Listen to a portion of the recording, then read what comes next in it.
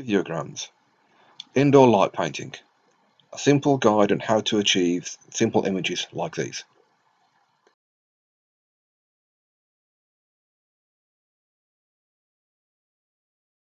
Some of the basics you will require for making physiograms. 1. A camera. Personally, I use a wide angle lens. 2. A cable release with a lock open, so you can have the camera on bulb mode open for an indefinite period of time. Piece of string, variable length. I've added weight onto the end of here.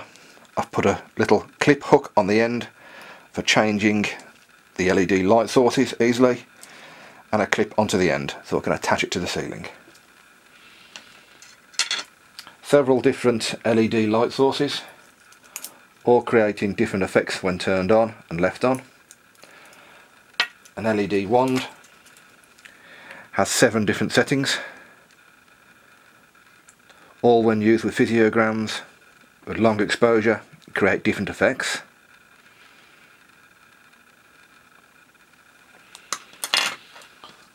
Small torch, the end has been narrowed down to a small dot. Simple garden ornament light, top's removed. Once the light's turned on, the solar panel no longer registers anything. On and off, light will come on straight away. This one's got a colour and a white light option. Modified slightly so it'll hang down nice and easily every time. For longer, more complex physiograms, a simple piece of card. In this case I've used a piece of black card I had lying around. Perfect, doesn't let any light through into the camera. Firstly, you'll need to attach the line to a secure high point with nothing around it. Personally, I attach it to a lampshade. Do this gently and carefully so you don't damage anything. Next, position your camera centrally beneath the LED at the end of your piece of string. Now, making sure the end of the LED is roughly between 6 and 12 inches away from the end of the lens. Turn the LED on, making sure you have every focal point on the camera turned off. Then turn off the lights, half press the shutter until you hear the camera has focused. Next, put the lens onto manual mode. You have now focused on the LED light source. Now turn off the lights.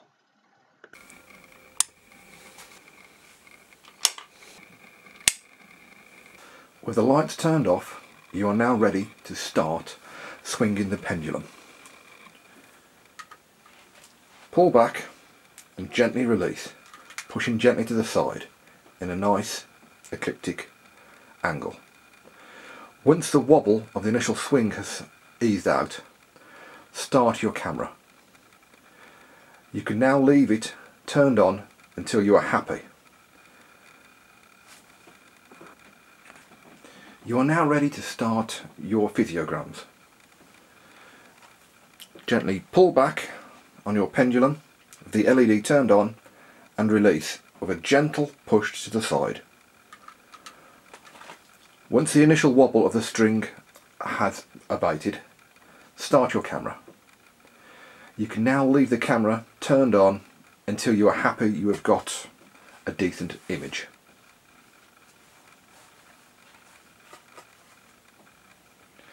As you can see, the LED light is moving around from different angles. The camera is now recording these as lines against a black background. I recommend trying this several times until you're happy with the basics of starting and stopping of the camera and watching the pendulum motions. Once you have got used to it, you can then go into longer and more complex photographs. I recommend trying this a few times to begin with until you are happy with the basic start and stop of the pendulum motion. Once you are happy with this, you can then go into more complex physiograms. An average physiogram can be between 30 seconds and 4 to 5 minutes long. But once you get more involved in it, they can end up being 7 or 12-minute exposures. You can do this by, once the pendulum motion has stopped moving, taking a piece of black card. Once you're happy with the basic exposure you've got from the first light, leaving the camera turned on, place the piece of card over the lens. The camera is still running but no longer recording an image. What you can now do, take off the current light, turning it off, placing a new light source over the camera, start this pendulum motion going, and once the wobble has gone and at a pre-arranged or decided point, remove the card. You are now recording light again in the camera without any unwanted lines for editing. This helps you create longer, more complex physiograms.